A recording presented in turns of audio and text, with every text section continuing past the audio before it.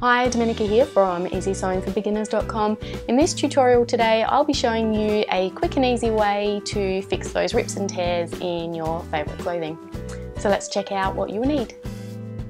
Okay, so for this tutorial today, I'll be using my jumper that has a lovely rip in the arm. I also have some matching thread to go with my jumper. I'll also be using some lightweight fusible interfacing, so you can get that from any sewing shop. They'll be able to help you out with that. And you also need your iron to iron on your fusible interfacing, along with your scissors and your sewing machine. Okay, to start off with, I'm just going to give the little ripped area a press with the iron just to get all the threads to stay down nice and flat.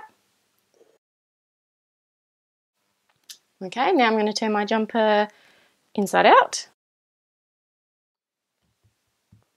Okay, so I've got my sleeve turned inside out and I've got the rip together as best I can. Now I've cut a small piece of the fusible lightweight interfacing, and I'm going to make sure that the fusible side is facing down and over the top of the rip, and I'm just going to use a scrap piece of material just to put over the top to stop my interfacing from getting stuck to the iron, and I'm going to give that a bit of a press.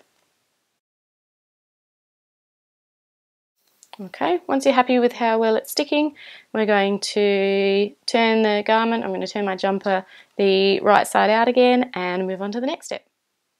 Okay, so I have my machine all ready to go with the matching thread in the top of the machine as well as in the bobbin. Now we're going to come over to here, and the stitch you'll want to find is this triple zigzag stitch. If you have it, that would be the best one to use. And I'm going to change or set the stitch width to about a 2.5 or a 2. So it just depends on how big the rip is. Okay, and if you have it, it would be good to take this part off your sewing machine to convert it into a free arm, especially if you're doing a sleeve like I am. Okay, so we have our garment turned right side out, and because my rip is on the armhole, it's going to be a little bit trickier, but I'm going to slide it over this part of the sewing machine till I get it down to the rip. Alright, and I'm just going to try and turn it and position it so it starts at the top of the rip there.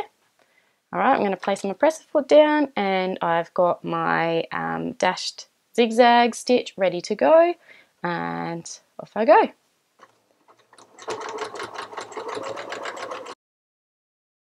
And I'm just going to go backwards back over that and forwards again. Okay, because I have an L-shaped rip, I'm just going to put my needle in the down position, and I'm going to turn the sleeve a bit more, and off I go this way.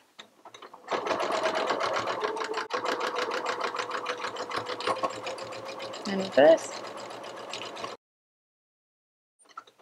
Okay, take that out and have a look and see how we've done there. Alright, so as you can see, I've captured most of my tear there, but a little bit here has been missed. So what I do is I put it back into the machine and I just go over that again. And here's my mended hole, all done.